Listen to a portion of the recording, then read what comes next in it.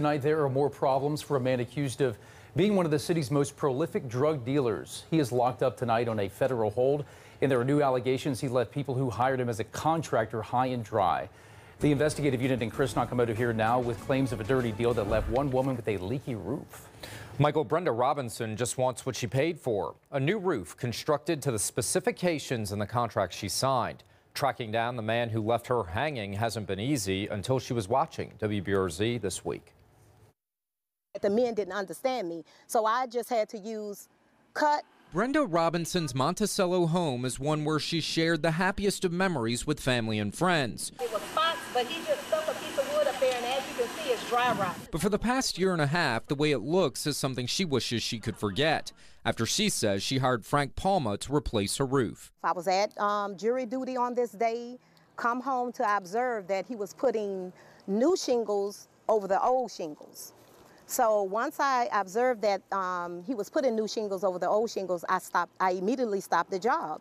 Robinson's contract with Veterans Inc. says new roof replacement and tear off of old shingles. As we were going back and forth, he tells me this is what people do. I say, no, sir, this is not what my insurance company is paying you for. It was a tear off. Robinson paid Palma $5,500 and was scheduled to pay the rest when the job was complete. Once she stopped the job, that's when workers got angry. He was going back and forth. Of course, he was talking in Spanish, and I know they was cursing me out. I probably was everything but the child of God. They started throwing stuff. They bolted, and she hasn't been able to get him back. She filed a lawsuit last year, but no one has been able to locate Palma to serve him until he was taken into federal custody this week. This is the results of a nail over. 3/4 of your roof done, and you're messed up. You know, still can't get it rectified. Can't get it rectified. I got third-party insurance. Can't get my insurance straight because my roof is considered incomplete. Robinson says she was watching the news this week when she saw Palma and others were arrested, suspected in a big drug ring operated out of a home around the LSU lakes. Inside the home, prosecutors say they found hundreds of thousands of dollars. It apparently wasn't from their boutique in town center. There were guns all over to protect hundreds of thousands of dollars in cash that was allegedly collected from selling heroin and cocaine. The indictment shows that Palma and Brittany Allison, one of his co-defendants, took many trips to Mexico City to bring back cocaine and heroin to the United States. I have to get my roof fixed. Robinson says she did her due diligence, but should have gone with her gut. To him, fix it, you know, do what's right, and let things, you know, this is a lesson learned for me because I trusted him.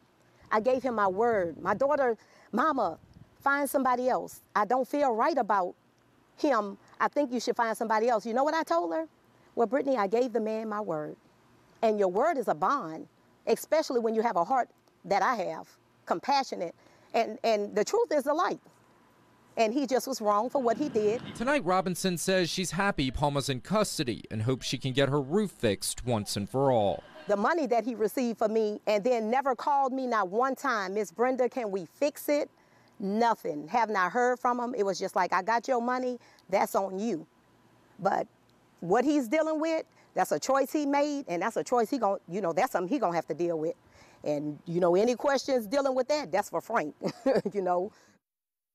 We contacted Palma's attorney who is representing him on the criminal matter. He declined to comment on the civil case. A judge ruled this week that Palma will remain locked up until the federal case goes to trial. Michael?